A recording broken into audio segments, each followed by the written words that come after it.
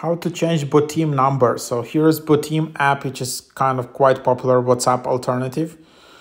But the biggest question, if you go to Meet app, then there is account and then there is your number here.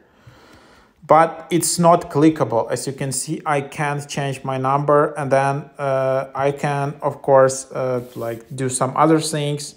So it's just not possible to change your number here.